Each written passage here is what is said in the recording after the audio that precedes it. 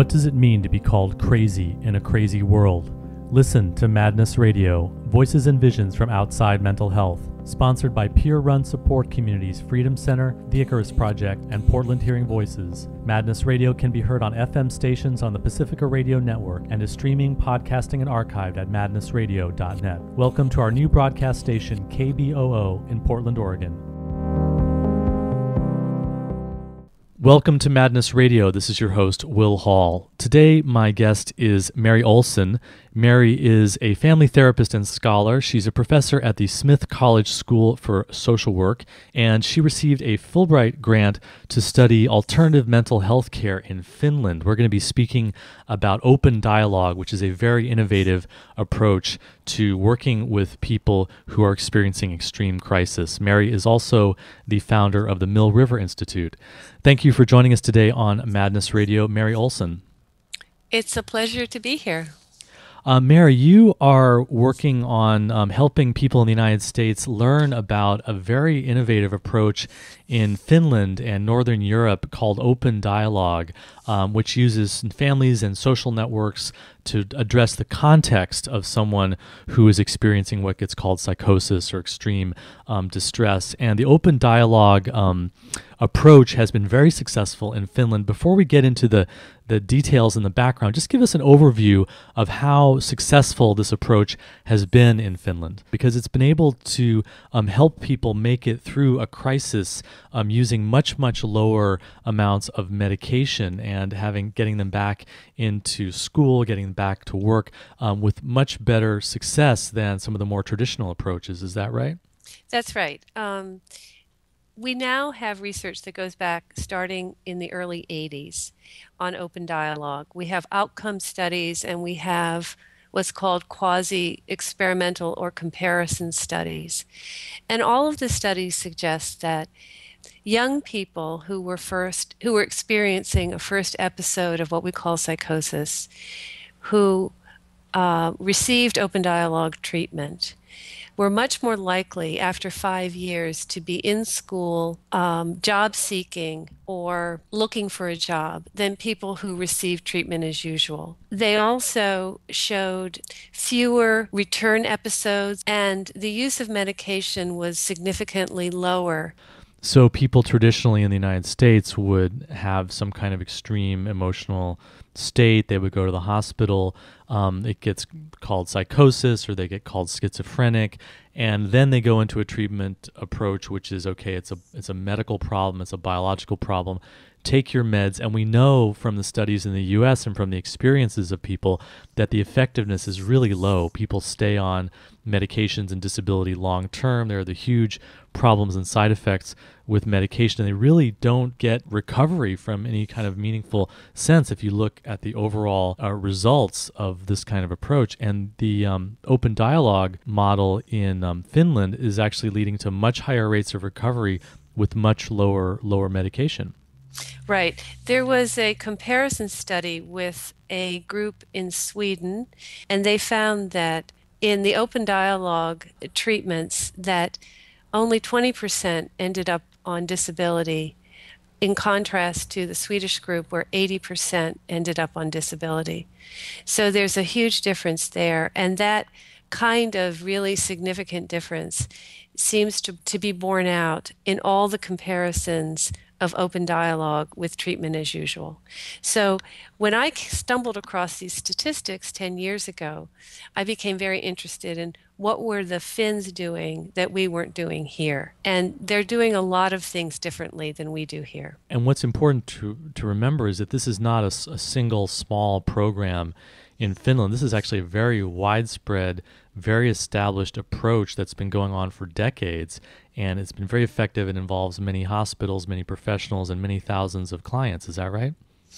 Well, in Finland itself, it's been established at Karaputis Hospital.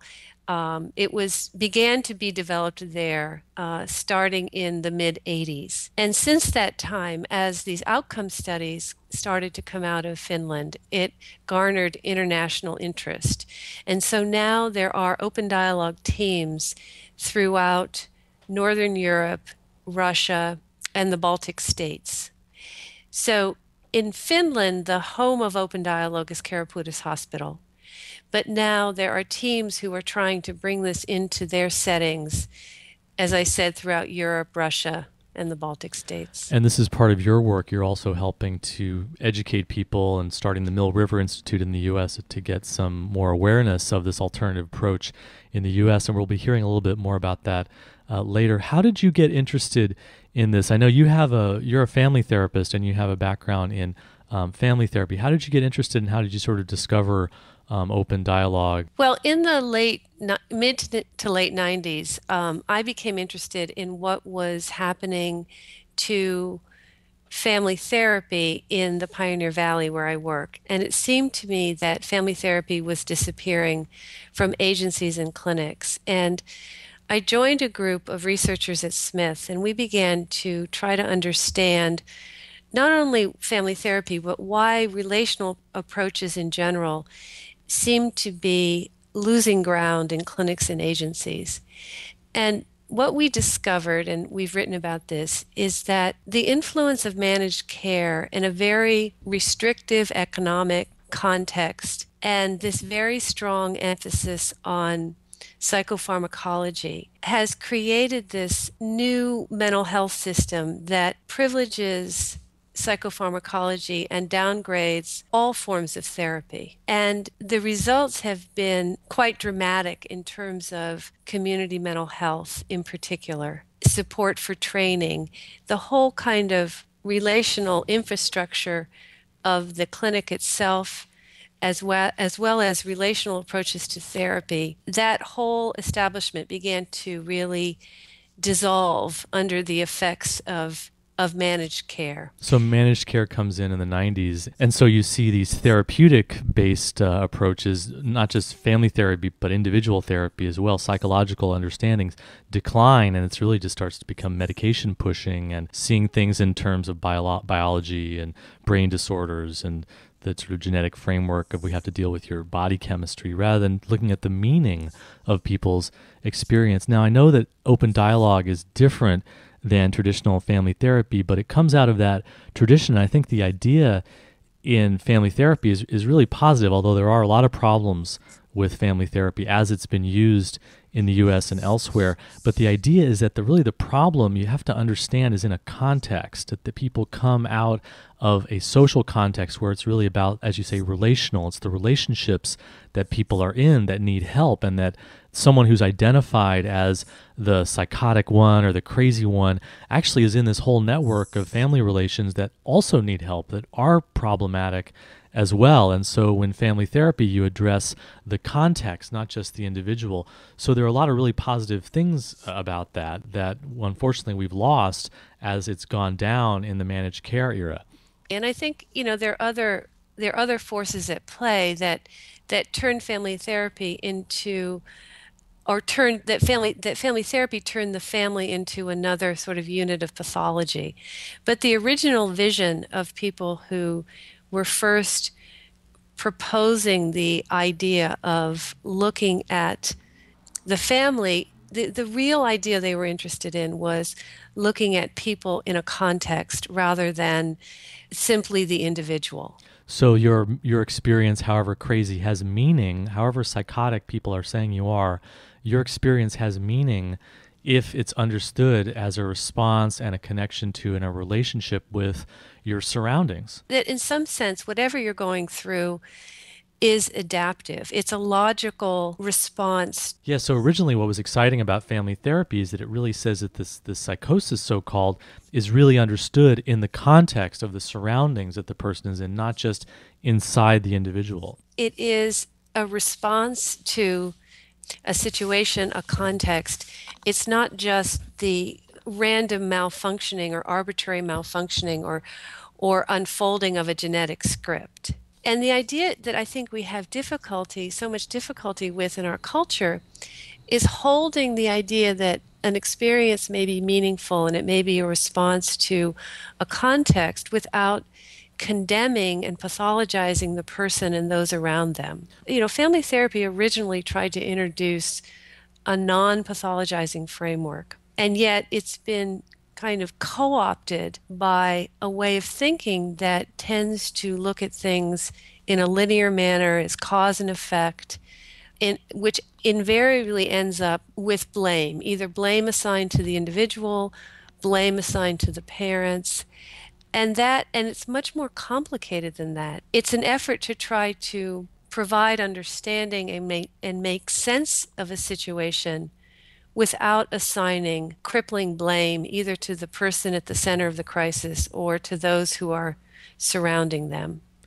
And I think family therapy today in the United States tends to be more in social agencies where it's low-income families that are focused on, and then you have this idea of the dysfunctional family, the family is broken, and then you get into this pathology and blaming of the entire family system itself is seen as the problem. But it's really, there's a big class element and a discrimination against poverty element that goes on, and then it's tied Exactly. to the criminal justice system, and you get this sort of social control side of it as well. Absolutely. I couldn't agree with that more. But the positive part of family therapy is this idea that there's meaning. And I think before we get into open dialogue, and I think that open dialogue is an innovation. It comes out of the tradition of family therapy, but it's an innovation that addresses some of these limitations that we're talking about.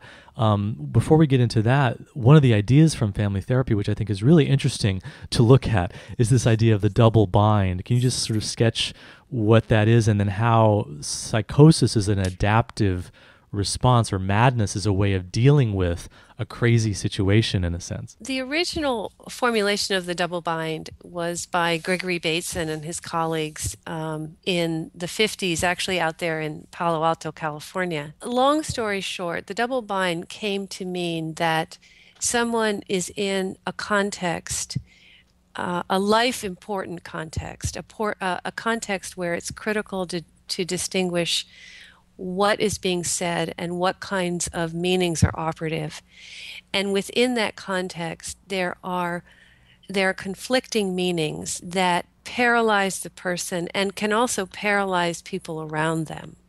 So it's a situation where there's an injunction on one level, and it's contradicted by an injunction on a second level. So an example might be a parent who tells a child that they love them unconditionally, but whenever the child starts to speak about what they're interested in or what their life is about, the parent interrupts them and stops listening to them. So they're getting this mixed message. On one level, I care about you, you're good, I'm interested in you, but on the other level of their communication, it's I'm not interested in you, I don't want to hear you, I want to silence you. Now that would be the first and simplest example. The problem with that is that Bateson came to see again that was too blaming of the parent, that it's very much about a victim and a victimizer. And as his thinking evolved, he began to think about double binds across a whole system. And an example of that would be there was a study of head injury patients. And in studying the whole ecology around the patient with a head injury, the researcher discovered that the patient and the family were all receiving conflicting messages from providers about how independent the person should be encouraged to be, or how dependent on services. So there were all these conflicting messages regarding independence and dependence. And the result, according to this researcher, who then used this double bind theory to try to analyze the data, is that it generates a kind of mistrust in the caregivers.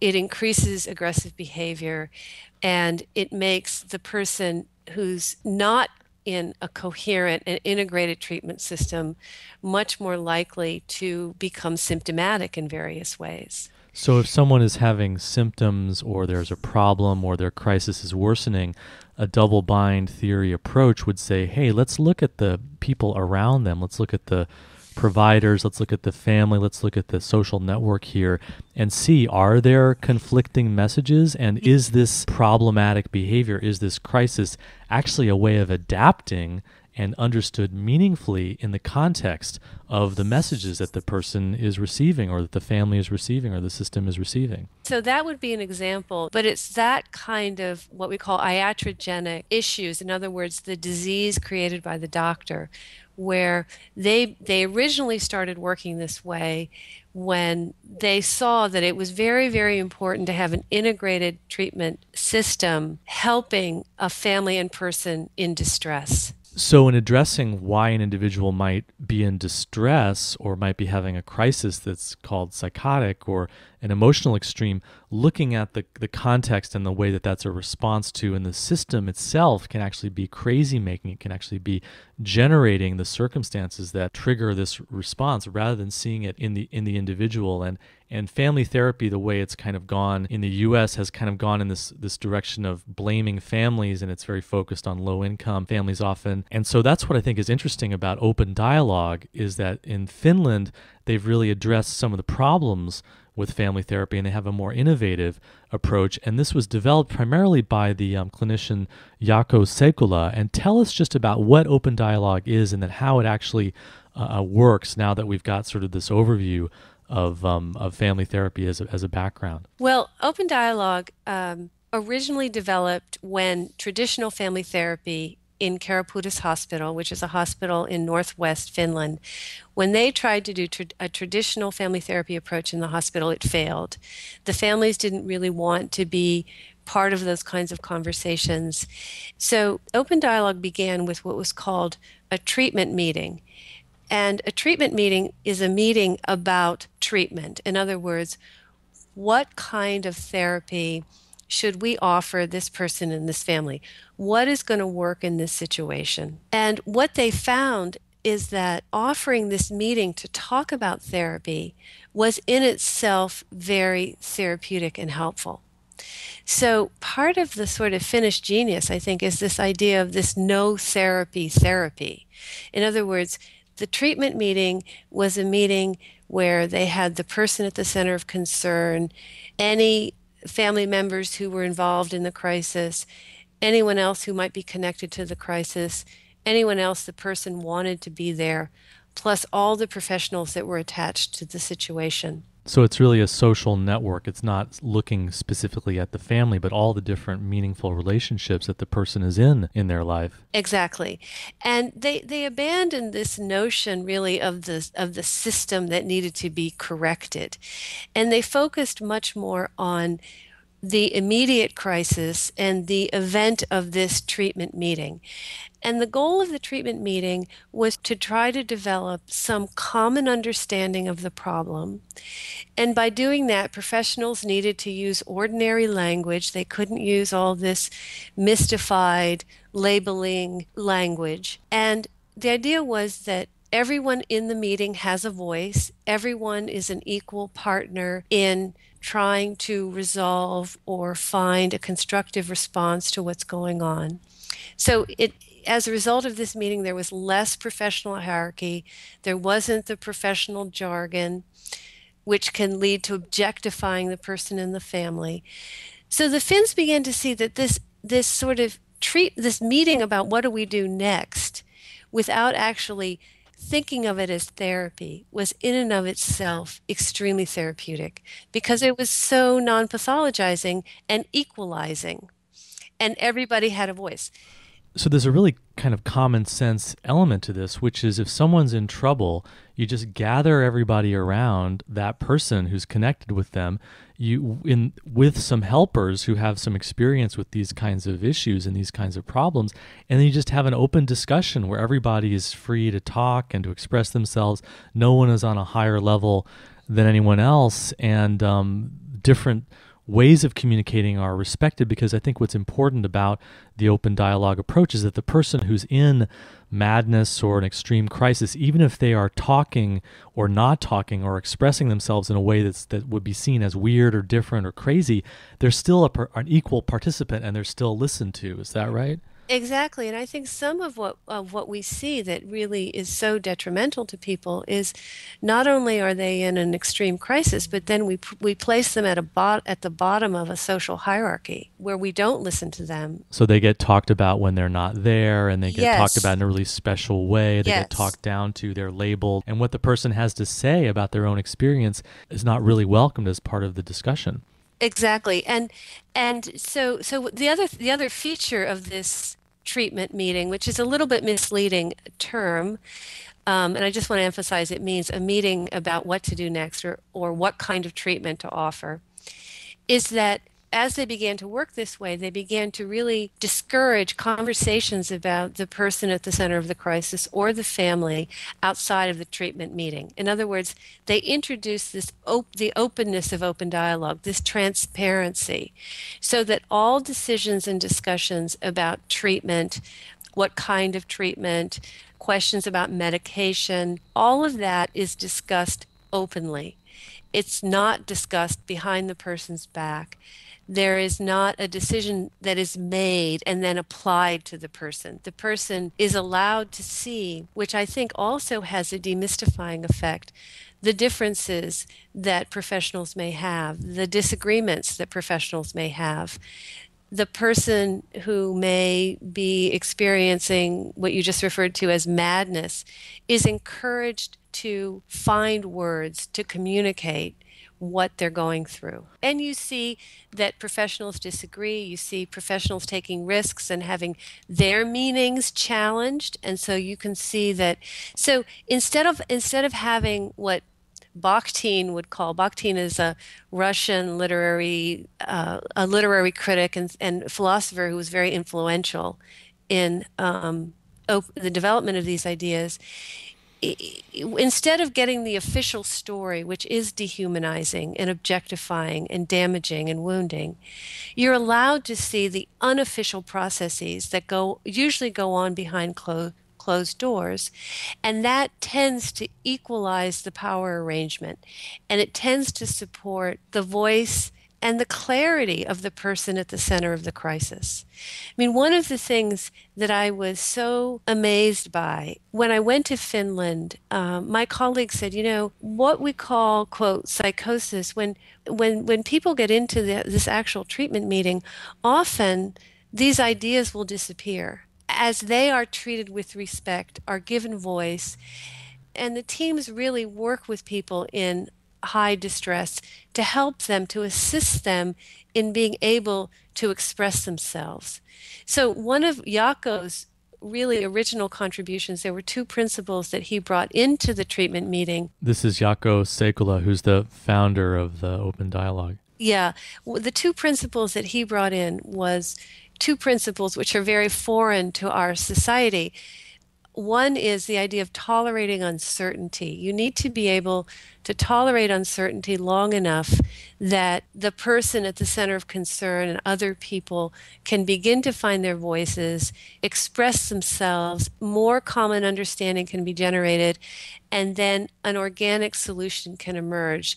Not a solution you impose on people, but a solution that they themselves have a part in creating. And then the other idea is this word called dialogism, which all that means is it's a very meticulous back and forth between the person at the center of the crisis and the therapist who may be conducting the meeting to make sure with a really fine focus and attention that that person is given support and the attention to be able to find the words to begin to express what they're going through, so that even if they come in and they can't communicate or they're communicating in ways that are very difficult for others to understand, over time within the meeting, there's a special attention that's given to that person to make sure that they can begin to find a language in which they can have a voice. And I think I began to say that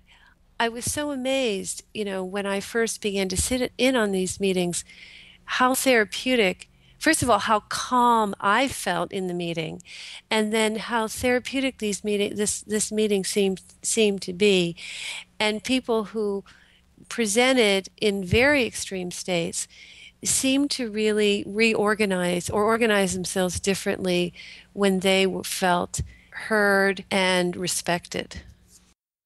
If you're just tuning in, this is Madness Radio. We're speaking today with Mary Olson. Mary is a family therapist and scholar. She's a professor at Smith College School of Social Work who recently had a Fulbright grant to study alternative mental health care approaches in Finland. She's the founder of the Mill River Institute, and we were speaking about the open dialogue approach to extreme crisis.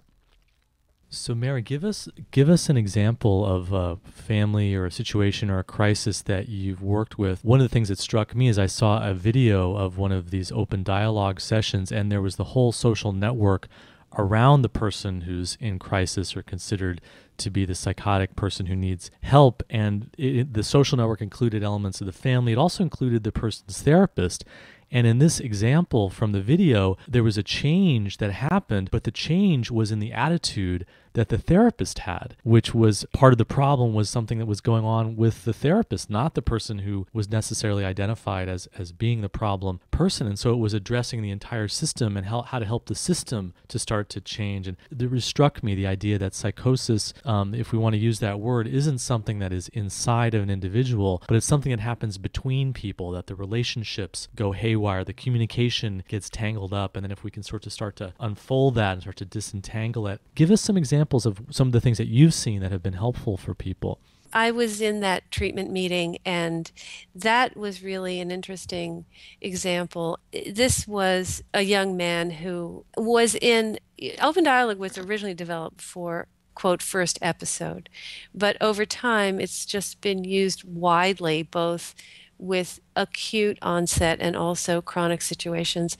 And this is a young man who was in his early 20s, and he already had been through a panoply of hospitalizations and treatments, and he was involved in the courts, and he had assault charges hanging over his head. When he first came to this center where Jaakko and I and his colleague Tapio Salo did this open dialogue meeting with the treatment team, he had been on very, very high doses of every kind of possible medication, and the nurse prescriber there was beginning to bring the amounts of medication that he was on, bring them down.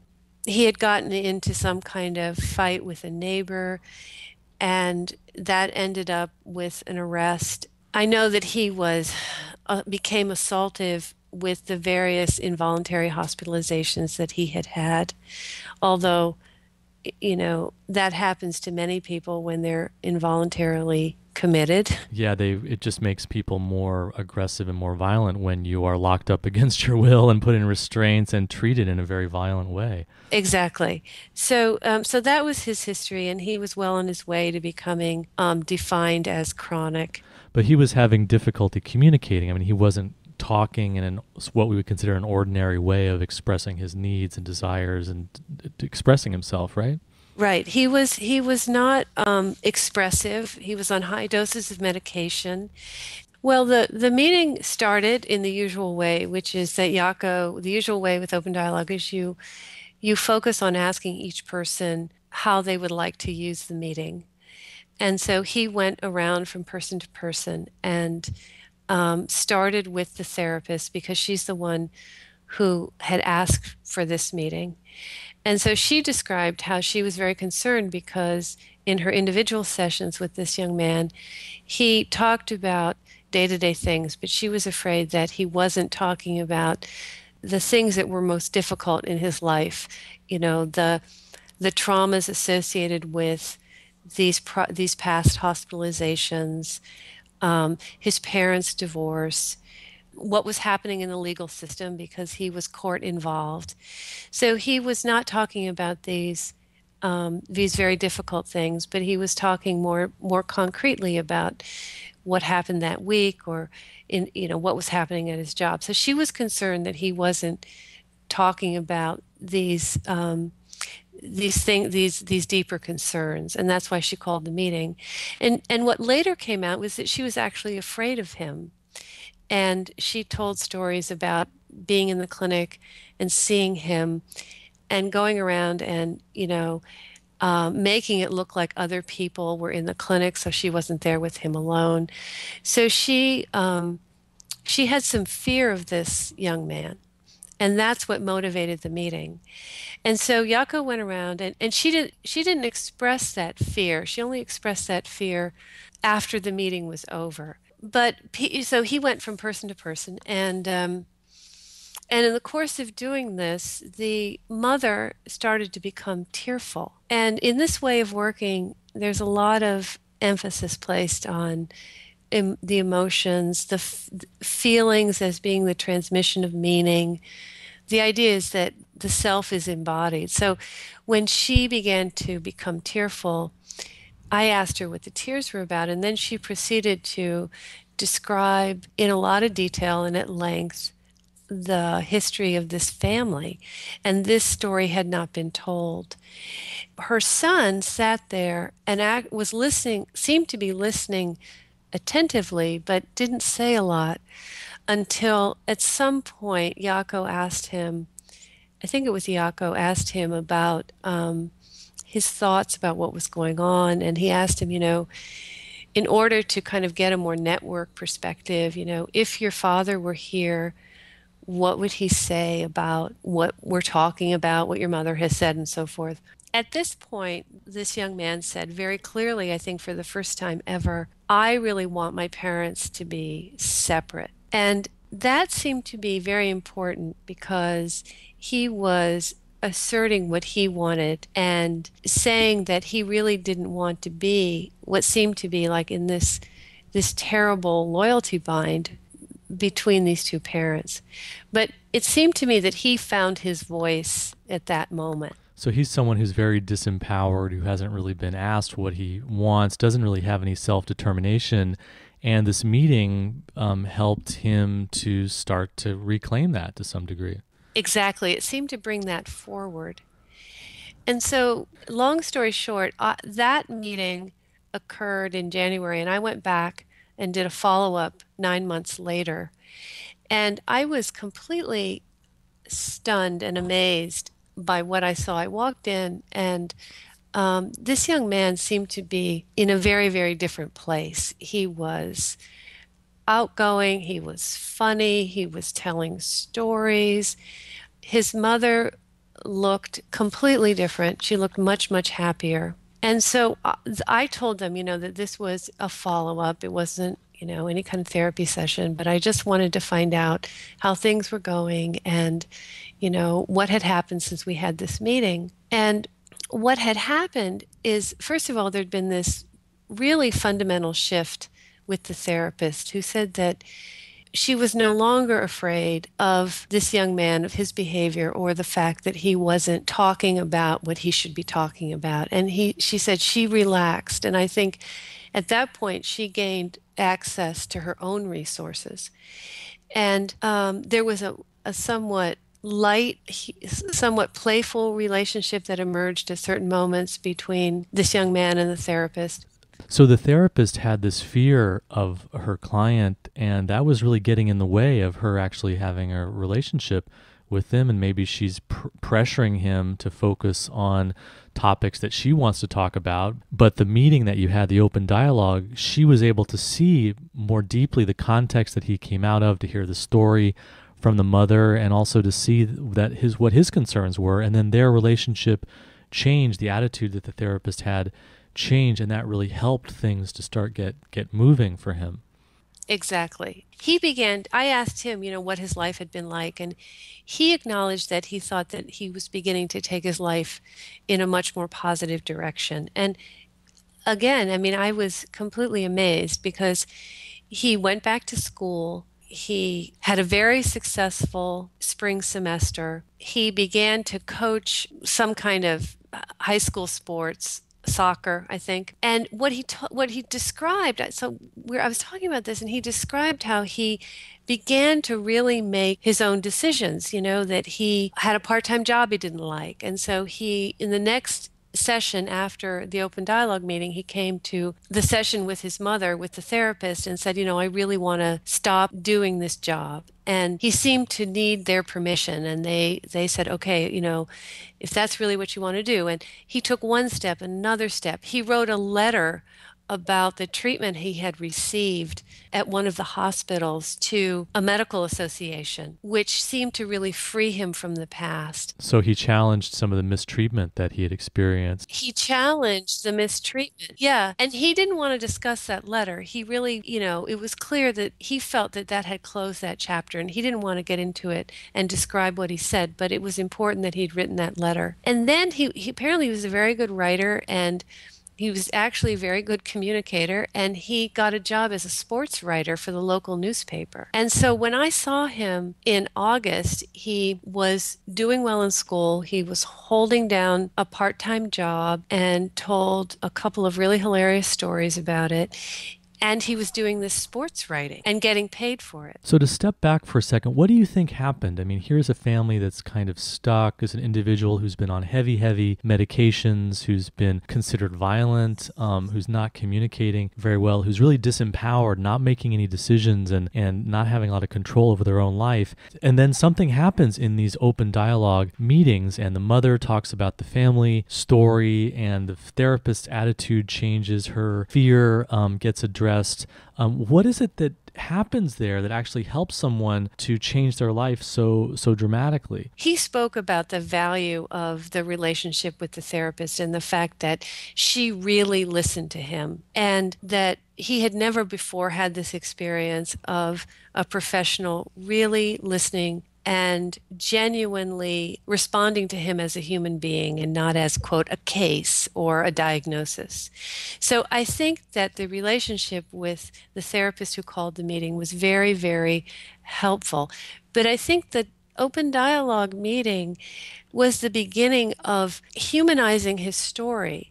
So he no longer became this frightening person, but the therapist was no longer afraid. And he responded to that, the fact that she had somehow shifted in her responses to him. I think the fact that he began to really, for the first time, perhaps assert himself, find some glimmer of self-determination in that meeting. And he continued, and the therapist, they continued to build on that, perhaps. I think one of the things that's powerful about this approach is just the idea that dialogue, that people getting together and deeply, deeply listening to each other and appreciating each other and respecting each other as equals, has some kind of therapeutic, healing, positive, restorative effect. And I think that that's true throughout society. It's not just mental health.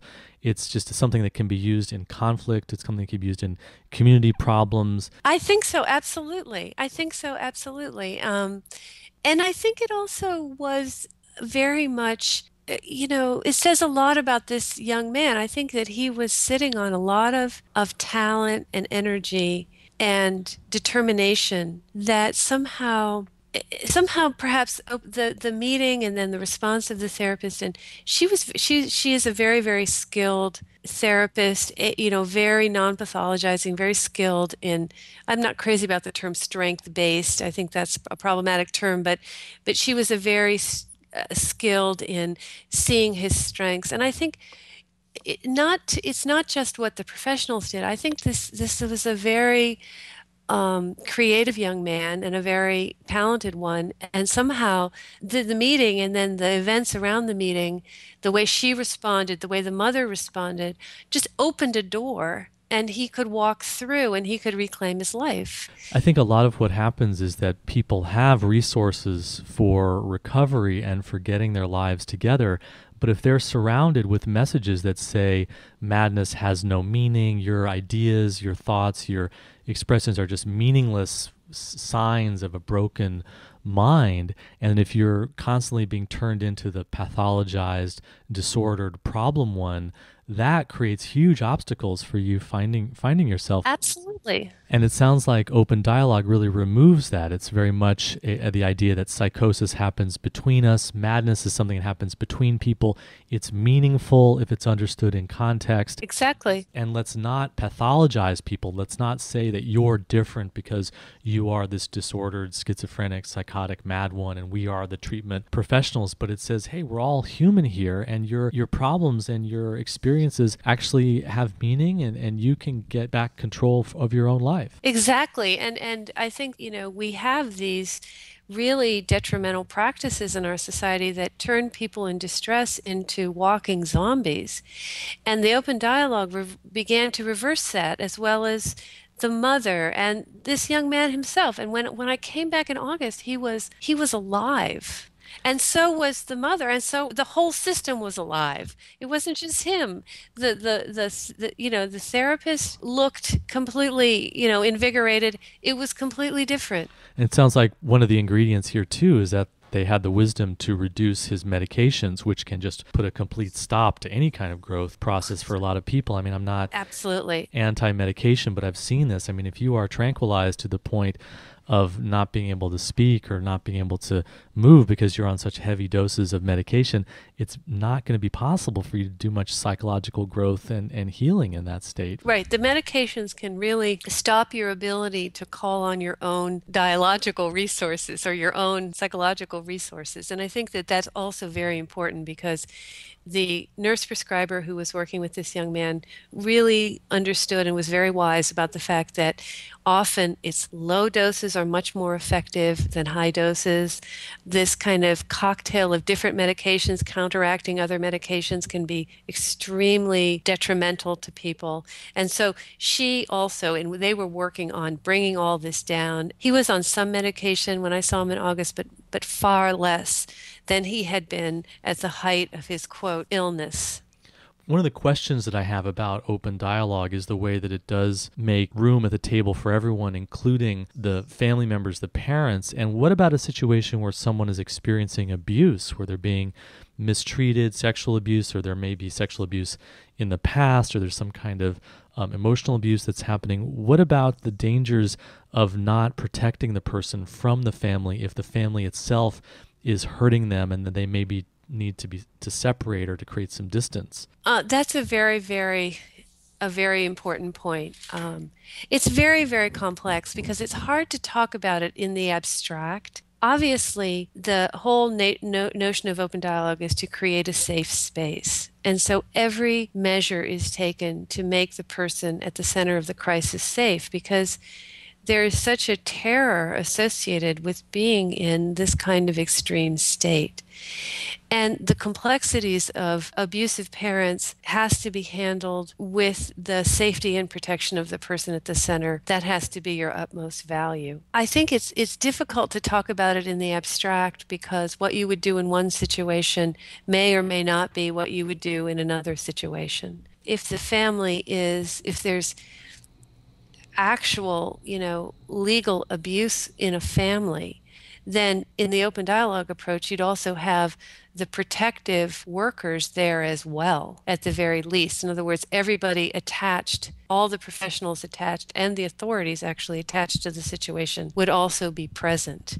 Now, that, I think, doesn't translate well in a U.S. context, but that's how they work in Finland. Trying to translate it into a U.S. context is complicated, but I don't think it's outside the scope that in a situation of abuse, you might actually have a protective worker there, the abusive parent, and the child if she agreed to it or he agreed to it. But the dialogue is going to be based on the voluntary participation of the client. If the client doesn't want to sit down with their abusive mother, their abusive father, there's no coercion here that would force them. No, there's no coercion. There's no coercion. But the point is that if there's abuse going on, it could be quite useful to empower an abused person to say some difficult things to the person who's been hurting them. Well, that's the other side of staying in contact with your family. I mean, I know a lot of people who have separated from their family because of abusive situations, and I don't blame my parents, but my father is a Korean War veteran, and my mom is an abuse survivor, and there was a lot of very difficult things that happened in our family, and so I needed to separate from them. But the other side of that is that my separation made it so that it was incomplete. In a sense, I didn't have the chance. And now, I'm getting older and there's things are different. But when you just to see separation as the only response to an abusive situation can often close off the opportunity of confronting your abuser and changing the relationship, standing up for yourself, saying things that you haven't said before. And it sounds like that could be a positive side of the open dialogue context if someone is being abused, is that it might help them to bring it out into the open and to address it. Exactly. I think one of the cultural differences, I think one of the reasons this is difficult to translate into a US context is that in the Finnish open dialogue, there's an absolute commitment to creating an environment where family members talk about the most difficult things in the family. But the Finnish context around communication is very different. They're actually, even though it's a silent culture in many ways, when they speak, they're much more direct. And there's this idea that when you speak, you need to be truthful. In a US context, the fear is that you would get a family into some kind of meeting and the therapist would just make nice.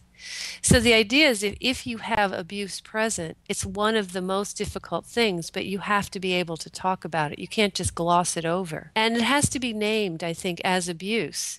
So the idea of how you would talk about it would be very different, I think, than our misconception that you're somehow meeting with the family and letting them get away with terrible activity. The idea is that if they're present, you empower the person at the center of the crisis to talk about what's most important to them and support them in that. Mary, we don't have a lot of time, but what do you think are some of the obstacles to bringing the open dialogue approach into greater use in the United States? Well, I think there are a lot of there are a lot of obstacles, but I think that it is a very valuable model for the problems that we have.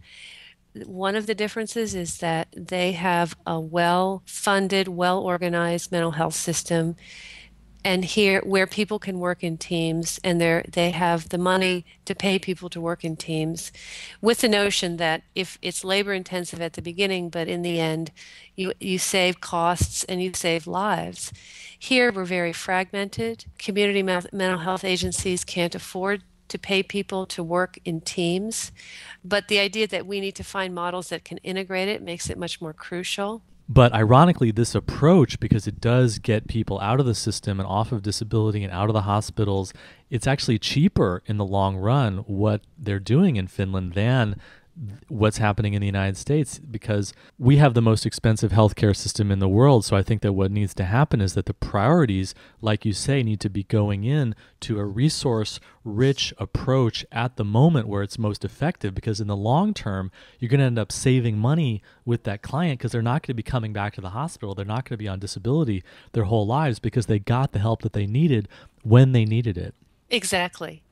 And I think the other we are a very individualistic society. And Finland actually is a more socially oriented society. So there's more of a sense that in Finland, that we should take care of one another. And here, I think we're too individually oriented. And so the idea of allocating all these resources and trying to preserve the relationships around people who are going into these kinds of states, that's not a high social value because we put so much emphasis on, quote, the individual. Even though all the research shows that if you look at the trajectory of people who have a first break, that those who are able to maintain their relationships have a much better outcome down the road than if they become isolated. I've seen that over and over again. It's the social relationships that are healing, which is why the work that I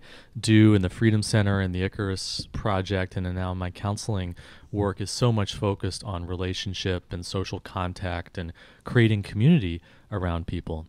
Exactly, but our system really aids and abets a kind of social destruction of the person and an induction into the patient role, which is very, very, very difficult to reverse once you get that in place. And it also is very profitable because those individuals become consumers of the marketplace for pharmaceuticals and mental health services. So there's this incentive, in a sense, to keep people sick.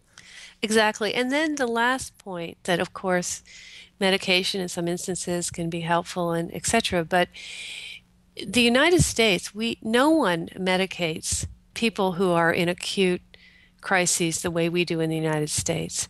And when I was visiting Karaputis Hospital, one of the psychologists there looked at me and he said, I heard that in the U.S. it's practically illegal not to medicate people who are diagnosed with psychosis. Which is really true. I mean, the professionals are so afraid of malpractice or violating the standard of care or being blamed if something goes wrong that just to medicate someone to the point of immobilizing them in a lot of cases, just blunting their mind is really, that's pretty much how people are responded to in this culture. And of course, we automatically put people on inpatient units when they're in these states. And once you're on an inpatient unit, the person is anxious and they're frightened. And so there are much higher doses of medication used when someone is hospitalized than if there's a way to keep them safe, but to keep them in their own setting. And the reason to put people in the hospitals is supposedly to make them more safe, but they're very, very unsafe feeling environments because of the... And then just another point, in Finland, Finland is not a psychiatric utopia. I mean, I'm not suggesting that they have many stories to tell about situations in which they wish they had been able to be more helpful. But I think they are inspiring because I think they're humanizing what here can be such an inhumane approach to people who are really suffering in deep and profound ways. And finally, the point is that obviously there are instances where someone in Finland at Karaputis Hospital everyone feels, the person feels that would benefit from being in the hospital for a while. But the hospitalization is not used to reinforce a diagnosis or to drug them until they're numb. It's used to organize the social network around the person so that when they leave the hospital, there's a functioning social network around them. They're not discharged into a homeless shelter. They're not put out into the world having been labeled with all these frightening labels with no sense of a future. So the idea is to really create a working team, a working network around the person so that they have a world to return to. Mary, we are just about out of time. Tell us a little bit about the Mill River Institute and also how people can get in touch with you and find out more about Open Dialogue.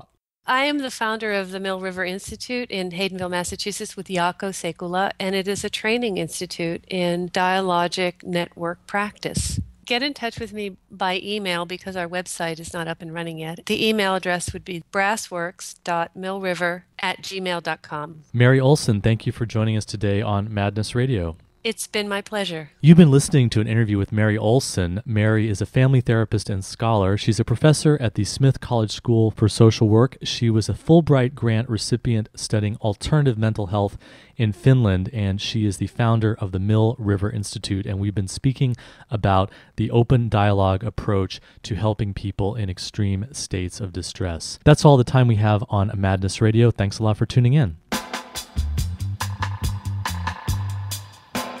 You've been listening to Madness Radio, voices and visions from outside mental health. Madness Radio is co-sponsored by peer-run support communities Freedom Center, the Icarus Project, and Portland Hearing Voices. Hosted by Will Hall, music producer is John Rice, with technical assistance from Jeremy Lantzman. Listen to our internet stream, podcasts, and show archives at madnessradio.net.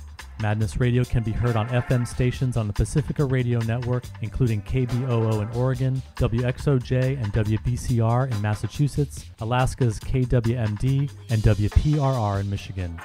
If you have an idea for a story or guest on Madness Radio to help get us broadcast on a station near you, or if you just want to share what's in your head, contact radio@madnessradio.net.